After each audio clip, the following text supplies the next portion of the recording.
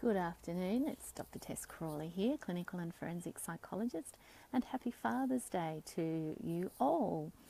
Very quick video today. Obviously, I'm sure most of you are either doing something special for someone in your life or perhaps trying to avoid Father's Day today. So I will keep this a brief message. I know some people find Father's Day quite a difficult day to get through. I have been working quite a bit with fathers lately in the perinatal work that I do, and that's why I've chosen today to post this live to our perinatal psychology page, Hobart Perinatal Psychology. So perinatal mental health, typically we're referring to working with mums and bubs, and often that's a shorthand that we use when we talk about the work that we do in perinatal and infant mental health. But of course we work really hard as mental health professionals in the perinatal field to make sure that we keep dads in mind and that we include dads in the work that we do wherever we can.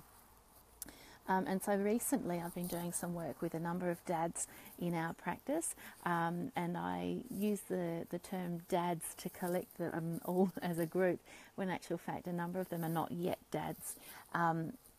So men who are in relationships where fertility is an issue, men who are in relationships where there's been the loss of a child or the loss of a pregnancy. So for all of those men out there who are struggling with the journey to becoming a father, and or indeed struggling with adjusting to having become a father, we certainly do a lot of work around supporting those men and supporting their relationships, as well as working with the mums involved or the women involved as well.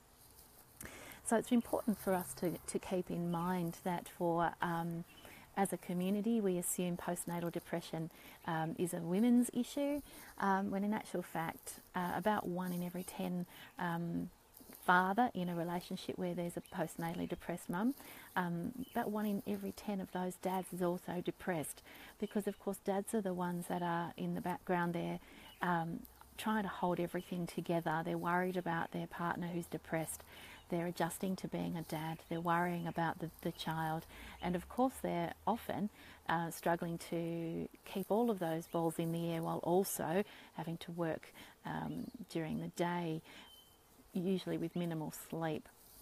So the dads, especially in those early stages of parenthood, the dads really have a lot on their plate, and as a society we sometimes tend to forget that, and we often look first, as we often should of course, because mums have also had, you know, the physical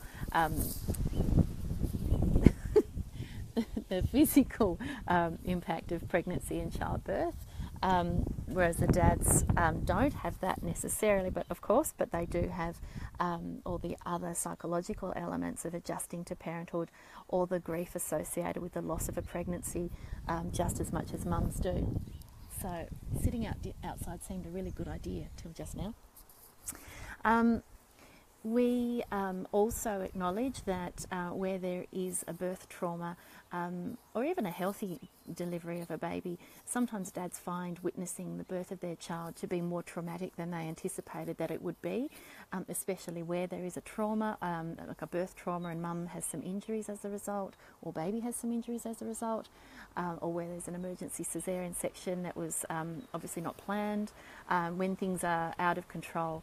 So a lot of the issues that the dads that we deal with are struggling with is a sense of powerlessness, not being in control of what's going on during the pregnancy, because of course it's not happening in their body, not having any control over what goes on at the birth, and feeling they don't have a voice in that arena, and also feeling sometimes a little bit overlooked and like they're not on a log after the baby has been born.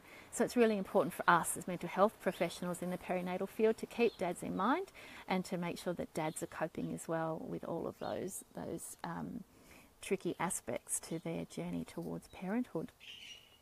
So to all of you men who want to be dads, all of you men who are dads, all of you men who would dearly love to be dads but are grieving, we send you our very best wishes for Father's Day today, and hope that you and your family have found something enjoyable to spend time together doing today.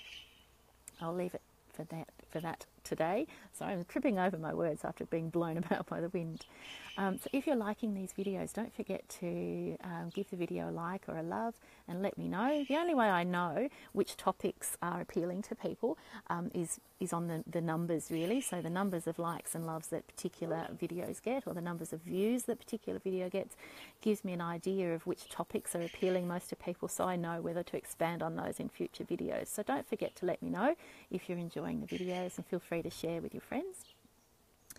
This has been live to my Hobart Perinatal Psychology page on Facebook today. We do have a separate website for Hobart Perinatal Psychology, which is hobartperinatalpsychology.com. We have 3 services under the umbrella of Dr. Tess Crawley and Associates. So there's our main service, which is Dr. Tess Crawley and Associates, where we see clients of all backgrounds and ages. We have a specialised or a special interest area in perinatal and infant mental health, which is Hobart Perinatal Psychology, and also our special interest area in rural mental health, which is Rural Psychology Tasmania. So feel free to have a look at all those websites and Facebook pages and follow them if you're interested in those areas.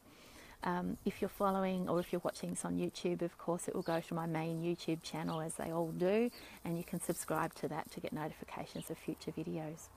That's it for today, this Father's Day 2017. I hope you're having a lovely day wherever you are, and enjoy the rest of your Sunday. Bye-bye for now.